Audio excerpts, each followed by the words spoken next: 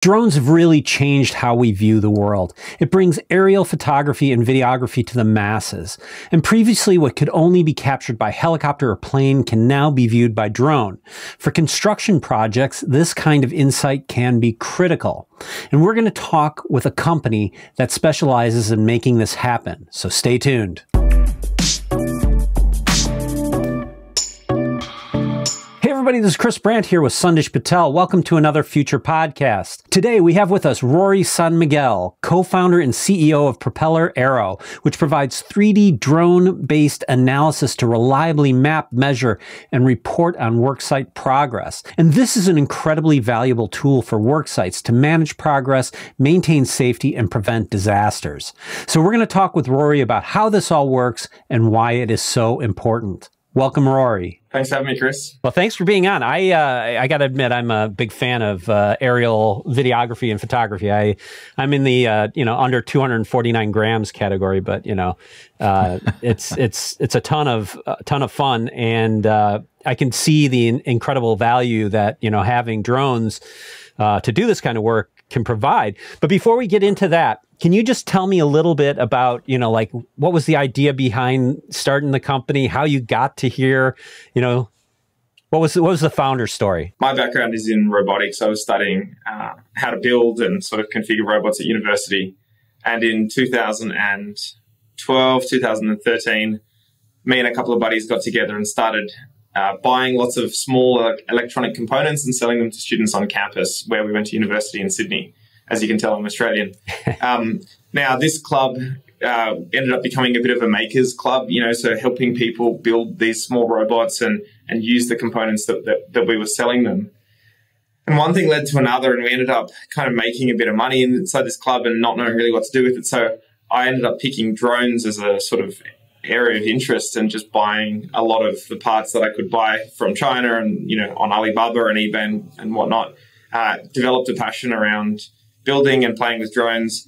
And that kind of supplemented my university, I would say. So we were studying, of course, robotics on the side and then playing with them on campus in our own time. I ended up working at an electrical engineering startup as well at the same time, in the lab fixing circuit boards and, debugging things. And I remember one day seeing across the hallway through some glass windows, there was a team in there building a drone. And I thought, wow, and this is probably 2 years after I'd gotten going with drones. I went and knocked on the glass window and said, what are you guys doing? They said, oh, we're starting a company that's going to try and do drone delivery. And I said, okay, cool. Do you need a drone guy? And that kind of got me into startups, right? So I was already in drones and that got me into startups. So that was 2013, late 2013. Was with that company for 6 months and then met my co-founder, Francis. We ended up both leaving that business and kind of a couple of days later started Propeller. And at the time, to be honest, we didn't exactly know what we were going to do, but we knew that drones would have some place in the world. We knew that drones would solve some problems, and we wanted to be the company that figured out at least a few of those things. And that's really what Propeller has become. So that's kind of how we got going, Chris. I kind of mentioned in the intro, some of the uses of drones in particularly in construction and, sort of those kinds of projects. Can you just tell me about how you got to do what you do today and what kind of problems are you really tackling? I'll start off with our very first idea and I'll kind of step you through the iterations of the business. The very first idea was to build a drone, and that drone would be a little bit special, not too special. It was going to take photos and then upload those photos over a 4G network while it was flying. That's all it was going to do. And then at the same time, build some software that could take those photos in and stitch them into a big 3D map. Now, that was kind of the hardware and the software side of Propeller. It suited my strengths and my co-founder's strengths, etc. Now, pretty quickly, we realized building a drone was not necessary, which is disappointing to me because I was the drone guy. We ended up doubling down on the software platform to take those photos, process them, and then help customers analyze the maps that were created. So that really became kind of the first product of sorts of the business. Now, we started researching, and this became my job, where, who needs maps of their land, and who needs regular maps, who needs maps that are in high resolution. And we ended up finding and talking to a bunch of quarries, right? And quarries kind of around the urban rim, lots of sand and gravel, stones, road base, all of those materials are produced in quarries. And we talked to a quarry and we went out to the site. We said, hey, do you get aerial surveys? Do you get aerial maps? And they said, yes, we pay $7,000 every 6 months to have a plane fly over our site and take a photo. We thought, great, we'll do that for half the price and we'll do it with a drone.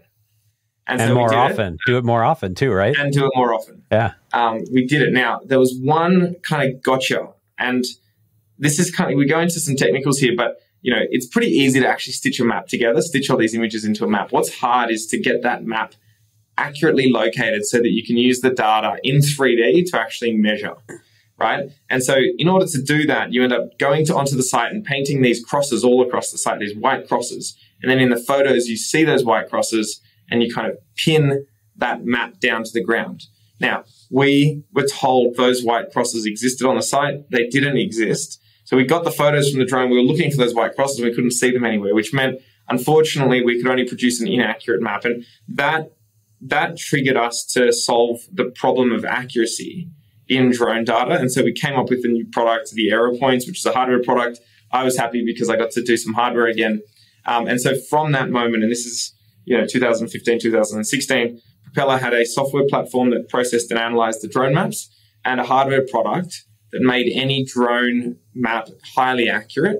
And that's kind of been the foundation, I suppose, of the business. And therefore, today, Propeller, thousands of sites every month that need accurate drone maps, or accurate maps, really, are using our products to map their site and start measuring how much dirt have they moved, how much do they need to move, how fast are they moving dirt, are they on track, kind of answering those basic progress and productivity questions.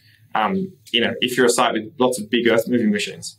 So, construction and earth moving is sort of a big one for you guys. And I know, you can sort of evaluate, the progress of a construction project, but you're also, like you mentioned, you're evaluating the surfaces that people are building on and how that all works out. And I know, one of the things that's really critical for some of these construction projects is sort of where does all the water go, right?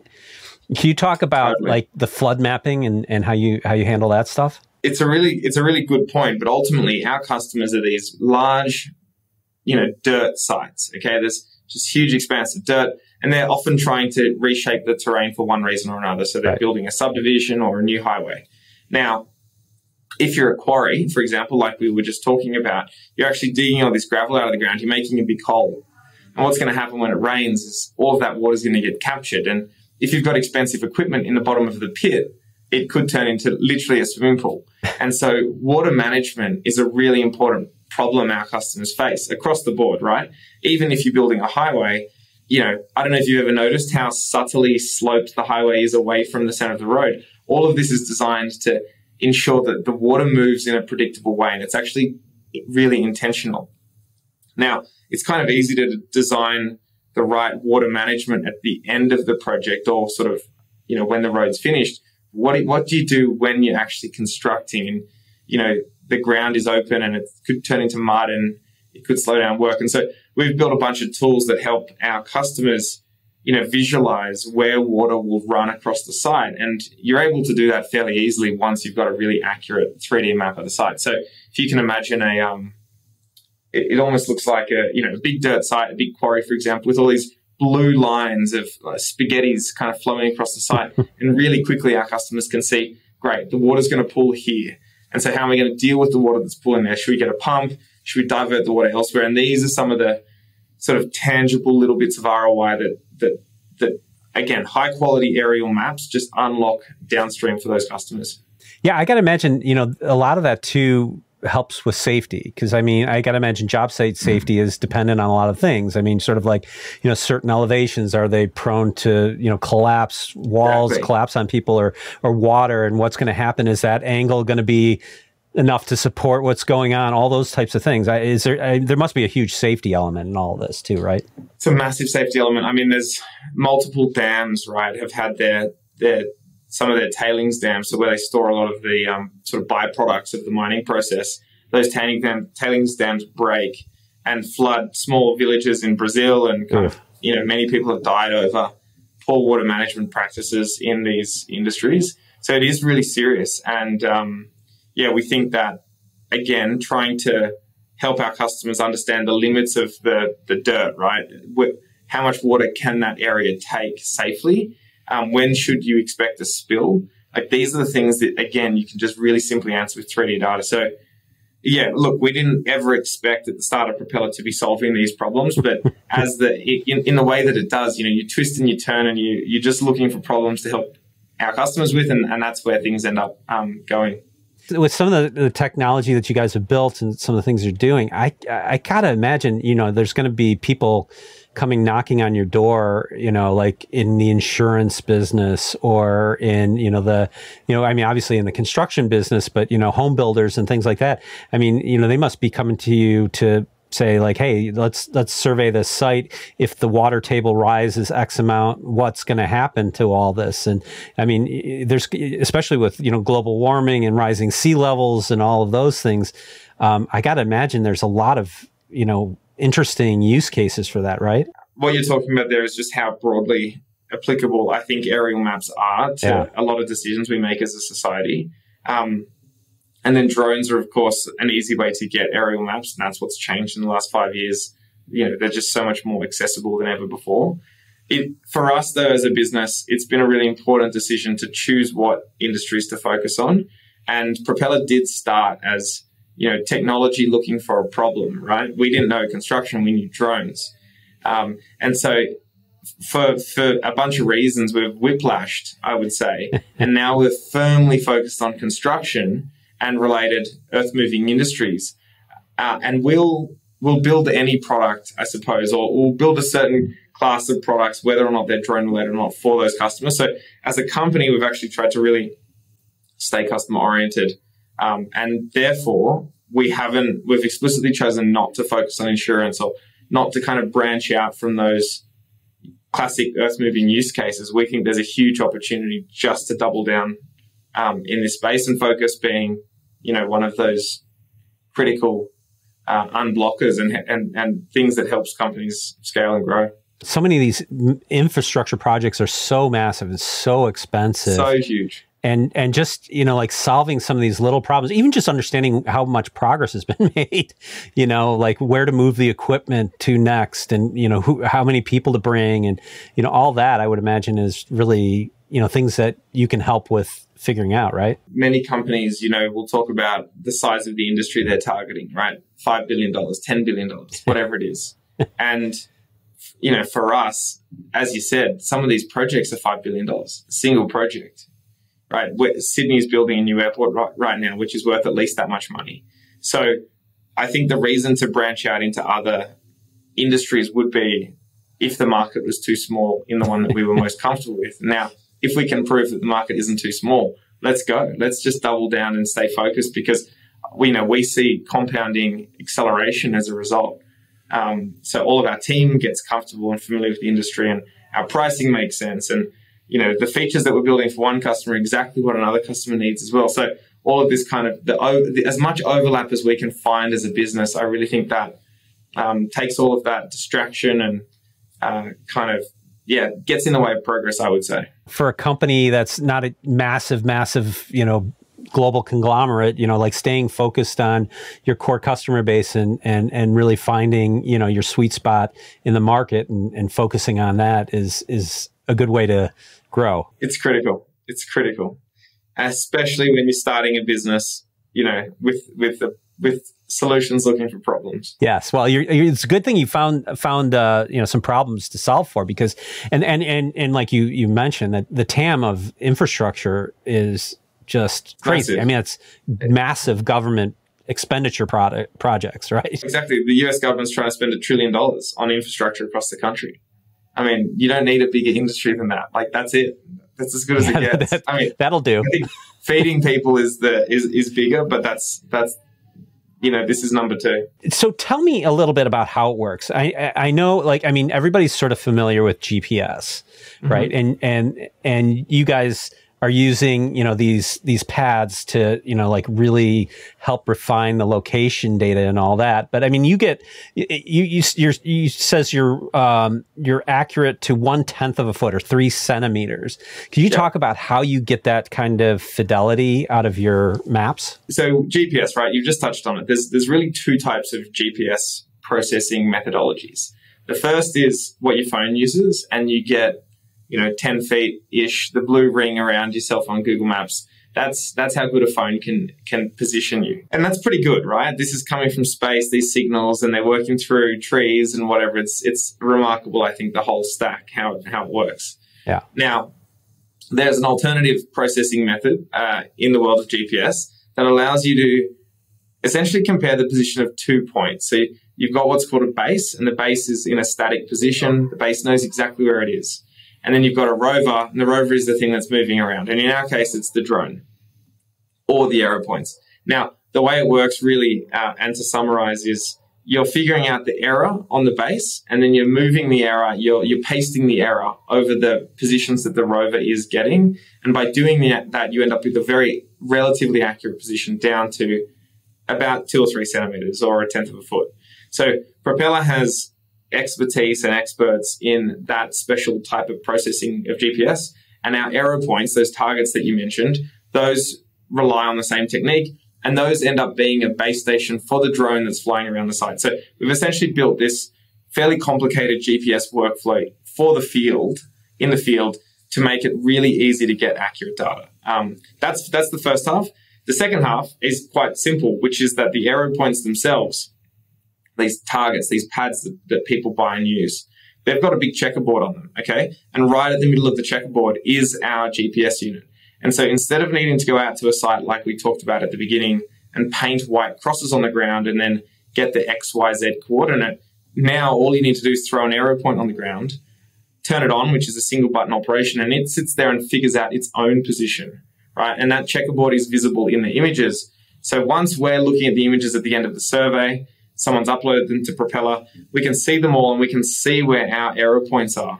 Those checkerboards are in the photos. We take the coordinate, we pin it to it, and that starts to lock the model to the ground. So those are the 2 ingredients. It's the complicated GPS processing methods that we use and the Aero points being physically on the ground and visible in the photos that allows Propeller to get really good quality maps, really consistent, really accurate. And that's what I suppose our company has become known for. That's what our customers love most about the business. That's an interesting solution to the problem, because, I would have thought like, well, let's modify the GPS on the drones and let's do this and do that.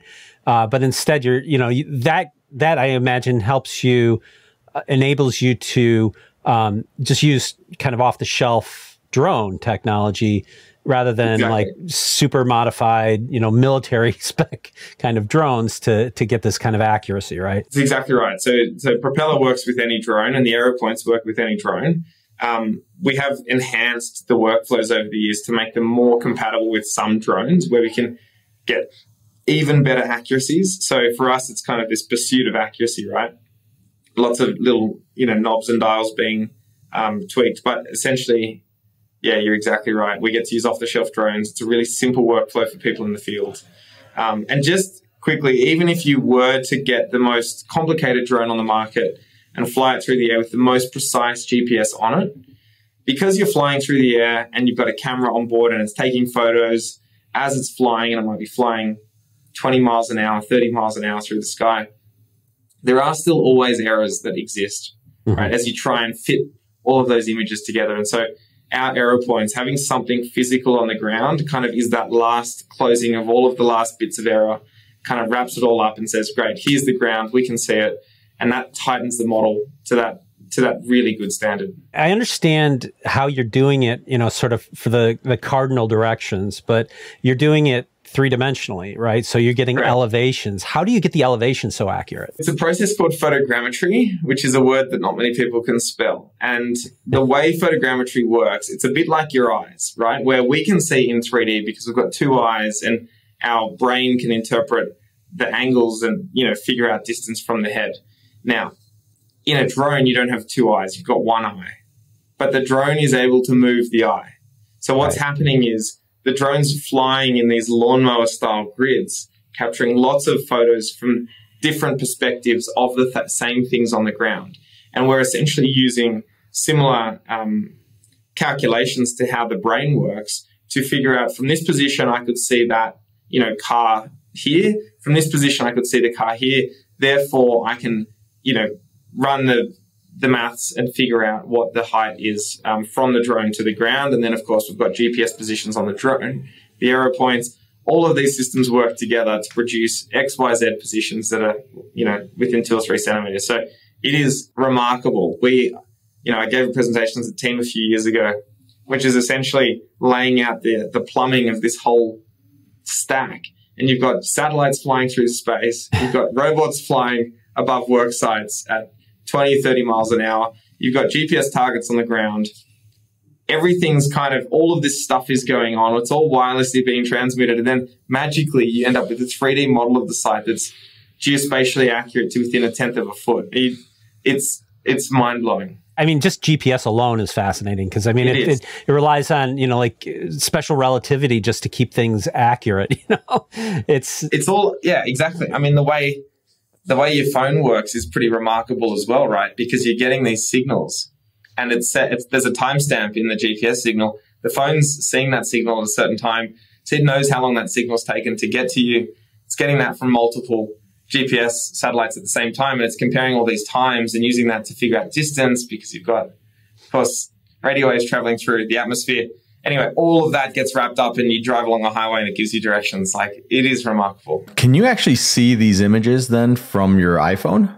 Can you just send it to someone, or can somebody just download it right away? Totally. Yeah. You end up with, shareable map links that are all high resolution in the browser. Because I would think the images are so big. We stream everything, right? You don't want to be downloading any of these maps. It's a single site could be a 20 gigabyte photo, right? You do not want to be touching that in sort of a desktop environment. So it's all tiled and it's all streamed, and it's, it's kind of like using Google Maps on steroids. You can load those straight into AutoCAD and things like that with all the metadata necessary to get the positioning right. Exactly. You have your building plans, and then you could just overlay the reality on your CAD files to see how things are progressing. That's got to be a really cool view.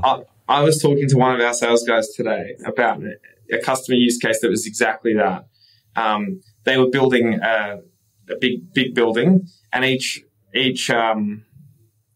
level, of course, they're laying more concrete. And inside the concrete, they're putting rebar and they're putting lift shafts and all these utilities and things. And what they had a plan, a CAD plan of where all those services needed to be laid.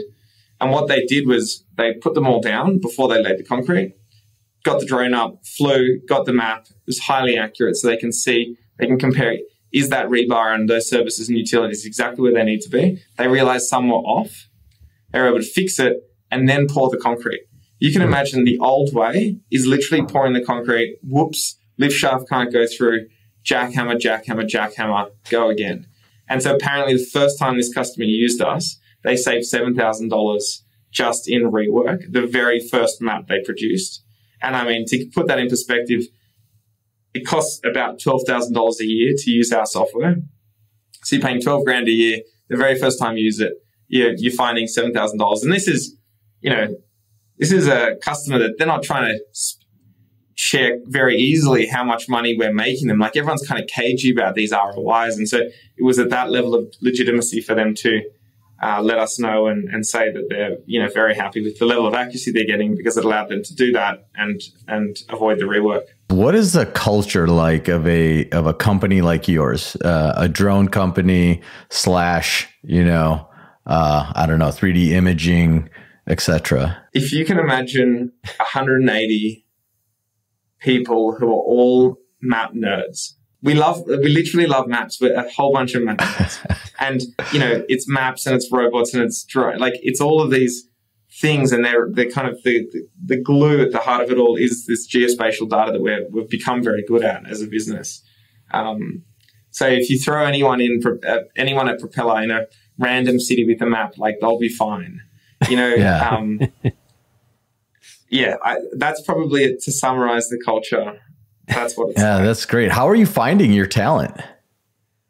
We literally say, we're map nerds. Come and join us if you're a map nerd. You know? So like anybody That's watching, great. if you're a map nerd, and I'm sure there's some of them out there, you know, come talk to Propeller. Some people really love maps, right? They color them, they put them on the wall, they 3D print them, they, you know, cut them out, laser cut them out of plywood and stack them up to build the elevations. There's a lot of sort of obscure mapping passions that are out there, and a bunch of them live and work at Propeller.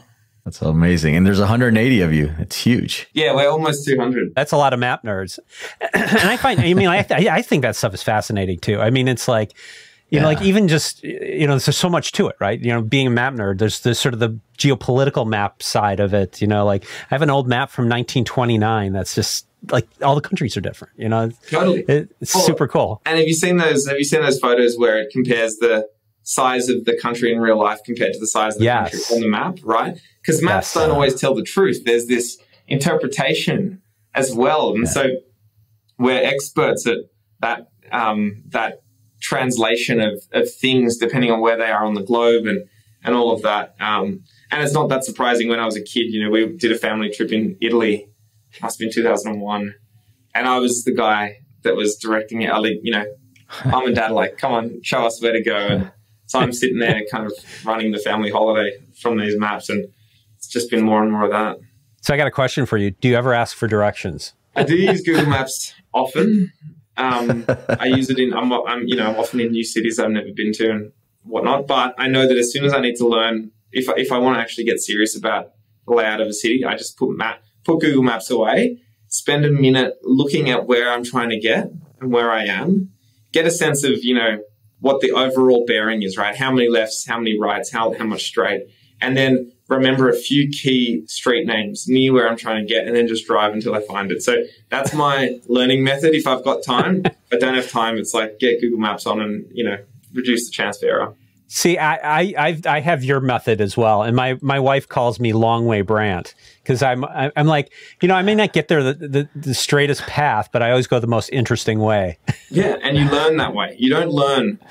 Google Maps is like your actual brain shuts down. It is sort of the era of posthumanism where we actually, you know, we talk about these human computer brain interfaces. We're already there. I mean, Google is that computer brain interface. We're the robot. Yeah. Google's the brain. I often question whether or not we are in servitude to the machines or the machines are in servitude to us. Because we spend a lot of time fixing, repairing, maintaining, caring for them. You know, I'm not sure who's the cattle. I remember a friend of mine said to me years and years ago, I don't use phone cases. And I was like, why is that? And he said, because the phone serves me, I don't serve the phone. And it was such a weird phrase, but I think it is what you're talking about here. I think we are the keepers of this brave new world, not necessarily the main participants. Yeah. I'm sure you have some really interesting, you know, customer case stories out of all this. I mean, could you share a couple stories of customers that, you know, have done really interesting things? We had one not long ago where it was a road being built. And the way these roads are built, of course, there's a design, a three-dimensional design that's produced in CAD. That design is then loaded into the machines, and the machines can do a certain amount of autonomous work, right? They're not moving themselves, but they are able to control the blade. So if you're a dozer, you're pushing how high is the blade, what angle, etc. That can be controlled by the design itself. Wow. Now, the dozer, well, the fleet of machines, there was a calibration issue, which was producing a 500 mil, so half a meter. What's that? 3 feet, 1.5 foot, right? Almost 2 feet error to the left.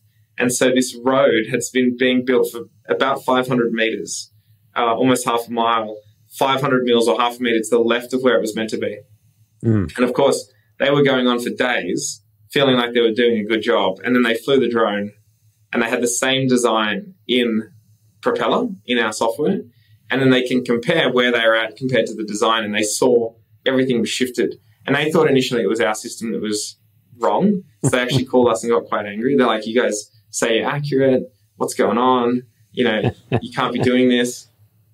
And one of our map nerds, of course, dived in a way that we do. We do this.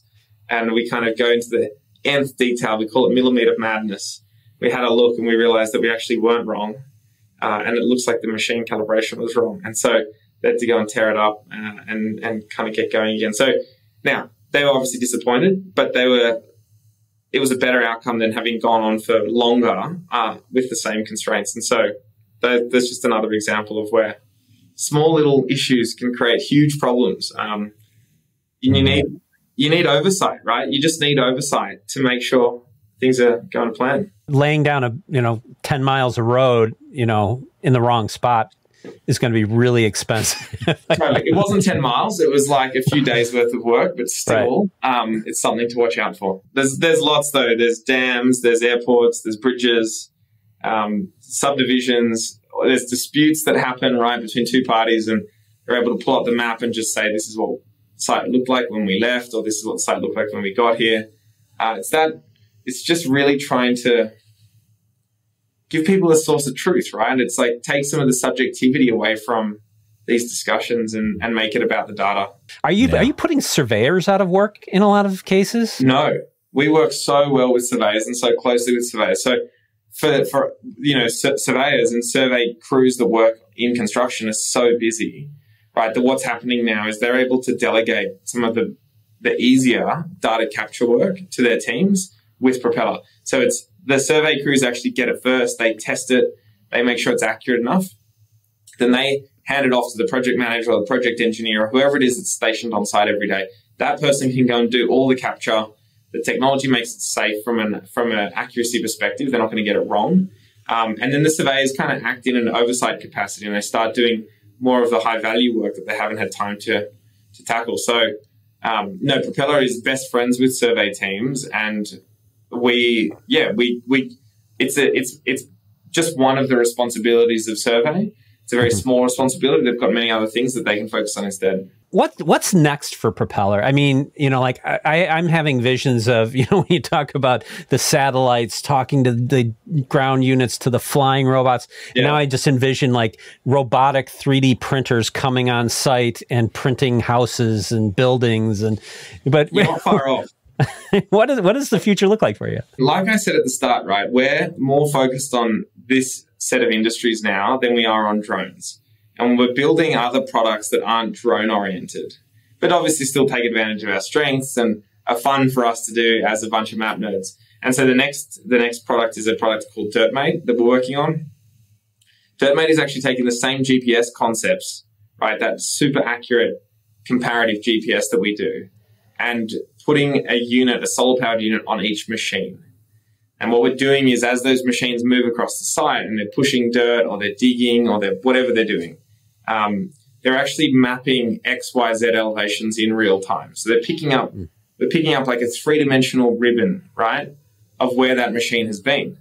Now, if we do that across all machines and then we stitch all of those ribbons together into one big ribbon that's made up of all of the smaller ribbons, we end up with a surface, right? And the surface is the current state of the site. And so what we're trying to do and what we have done is we can now produce daily and automated surfaces from our customers' work sites without them needing to fly the drone. So the drone, they might fly 2 times a week or once a week to get that picture, to get that oversight, close off any of the errors. But then in between that, all of these machines are actually producing equivalent data that we're able to analyze for our customers and then tell them, are they on track or not, without getting the drone out. Does that make sense? When you describe that, I almost envision, some of these 3D VR based rigs where you're kind of, like mapping in real time where the headsets are and where everything is and overlaying all this stuff. I mean, I could imagine a really cool someday VR representation of a build site where people could actually, especially when you're doing photogrammetry too, right? So you'd have the surface mapping, so you could really integrate that with everything that's going on. That'd be so cool. We see exactly that. So all of this rich visual information is well suited for people that aren't on the site. And so is VR, right? To get that immersed. We know that Propeller helps our customers reduce their site visits. And we think that VR and related technologies does play a role in the future in enhancing that. So cool, man. I envision you someday 3D printing houses on Mars. So, well, yeah, so we're definitely still focused on the, tracking side of things, the tracking and optimization side of things rather than construction, but you never know. And with Kristen, how did we get here? We had no idea at the time. So it could take that shape. That would be really interesting. It's all really incredibly cool stuff. I love, infrastructure kind of construction-y stuff. That's just, it's so much of the stuff that people take for granted, and how much important work and technology and, cool things have to go on behind the scenes just so you can drive down a road. I know. I have the same thought so often. Anytime there's a smooth road, just to think, the effort that went into making that smooth at 70 miles an hour, it's not trivial. I'd never been to a quarry before. I'd never heard of a quarry before starting Propeller. And quarries are everywhere, right? We have sand, we have gravel, we have concrete. I mean, these are the building blocks of society that don't get much love from a technology perspective. So, yeah, I mean, for us, like I said, it's a bunch of map nerds that have found a really lovely and important space to work. It's been super rewarding for the whole team. Well, it sounds like awesome fun. And, I just want to say thanks for coming on and sharing the story of your company and about some of the cool things you're doing. Really appreciate you coming on. I appreciate you having us. Thanks for watching. I'd love to hear from you in the comments. And if you like what you saw, give us a like and think about subscribing. And I will see you in the next video.